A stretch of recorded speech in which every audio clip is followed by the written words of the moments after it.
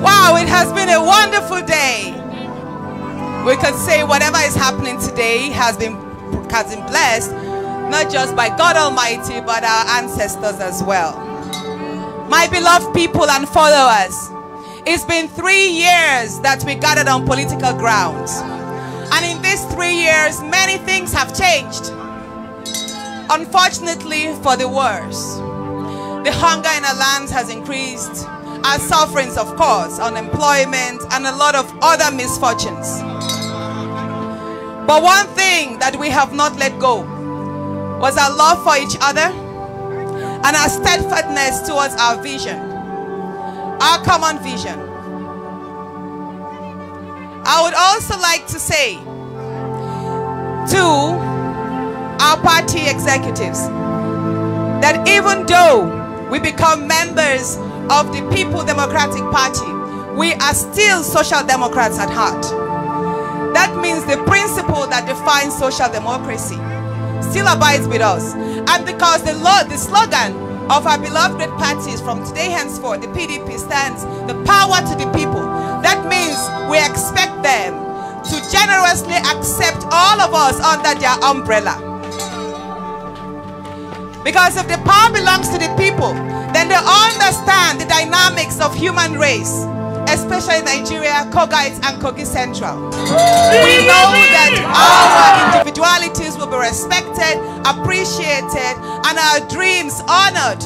As we step foot into the PDP, we are there to strengthen the vision, strengthen the party, and our collectiveness will add no greater small measure to national growth. I can tell you this, that the formidable structure and strength of the People's Democratic Party that has endeared me to them.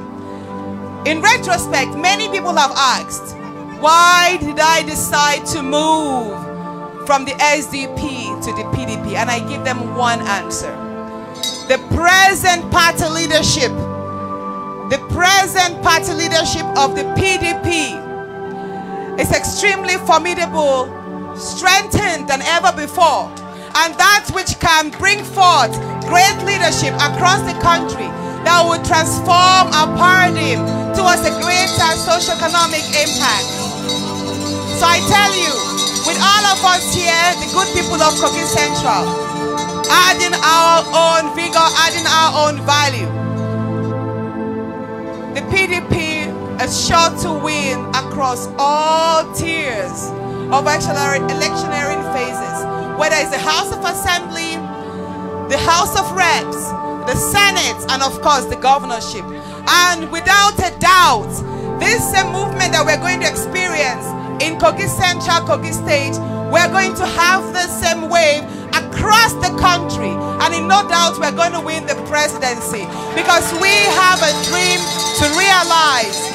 We have a vision we have stayed steadfast to, and we must put aside suffering and impoverishment, because we in Nigeria are no different from other African countries that we watch growing.